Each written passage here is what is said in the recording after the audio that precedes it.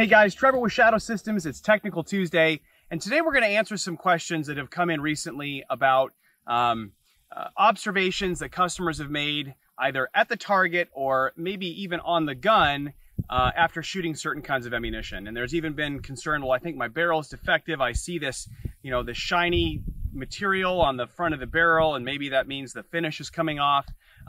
That's actually lead. That's lead accumulating with kind of a lower grade full metal jacket bullet. And so I'm going to actually show you the difference, and that not all FMJ bullets are created equal. In fact, a lot of them I wouldn't even really call FMJ, but they're sold that way. So I want you to see the difference, and then I'll sort of show you on a target what the difference is. Okay. So I've got some ammunition here on the table. So these are, 9mm Blazer, and then also the Federal 115 grain. Okay. So they're both sold as FMJ. And then this one is also sold as FMJ. This happens to be Fiocchi.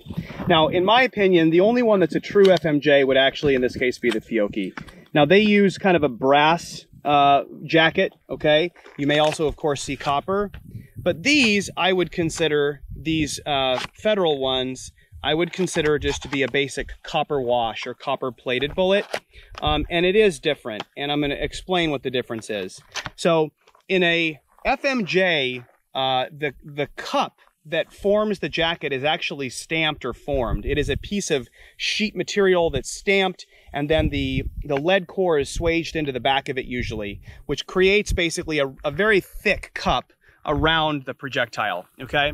The copper wash type bullet, if you pull this one out, and again, this is, I think, the Blazer, if you pull this one out, you'll see that it's actually got copper over all sides of it. And they also tend to be more shiny. So this is a copper plated bullet, right? So the difference is this starts out as a lead core and then goes through a plating process, which puts a very thin layer of copper on it.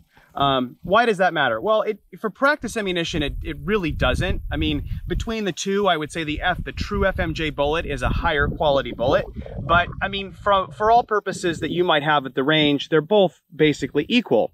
The difference is you are going to have more leading, and you are going to maybe have some interesting observations on the target if you're shooting something that's a copper washed bullet.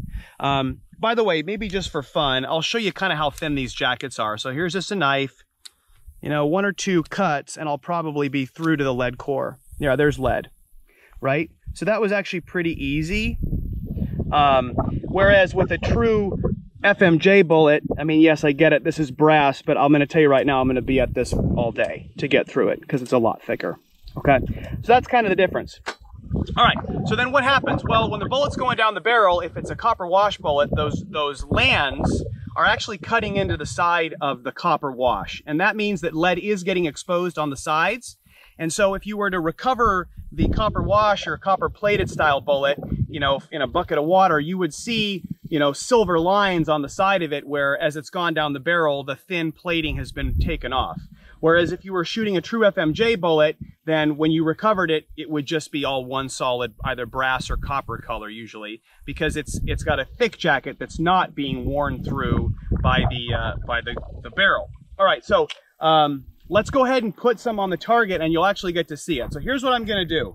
I'm going to shoot the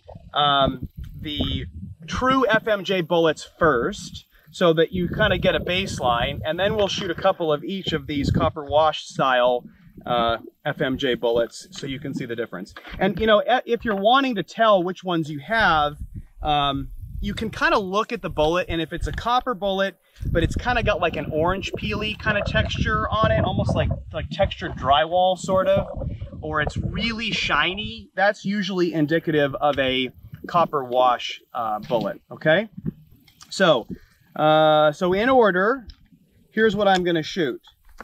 I'm going to shoot the FMJ stuff first, and I actually have a Federal HST that I'll stack on the top. So we're going to have 1 round of HST, copper jacketed hollow point, 2 rounds of the Fiocchi copper or FMJ bullet, and then 2 rounds of the Federal and 2 rounds of the Blazer, and you'll see the difference. Check it out. Okay, so we're going to go hot right here. So up first, here's an HST. Here is a Fiocchi FMJ, 2 of them. Here is the Federal. Get ready. You see the difference? And then here is a couple blazers. All right, so same deal. So you can see that all of that lead is being exposed as the round is going down the barrel, okay? And that's what it looks like. Whereas over here, yeah, we've got some kind of powder burn you can see on there, but the HST and the Fiocchi FMJ rounds didn't do that. Okay, so what may happen if you shoot a whole lot of this stuff is you'll start to see kind of like silver on the muzzle, all right? And that's the lead, the hot lead being kind of blasted back toward the muzzle as the bullet leaves, and that causes leading to accumulate on the barrel. Now this barrel's not showing any of it because it was clean when we started, but you can kind of sort of see the lines forming, and if you shot a lot of it, you would definitely see it, okay? So if you see some shiny stuff on the end of your barrel, it doesn't mean the barrel is defective. It doesn't mean that the finish is coming off. It probably just means that you're shooting a copper-plated type bullet, and that's causing some leading at the muzzle. All right, hope that was helpful, and we will see you next week.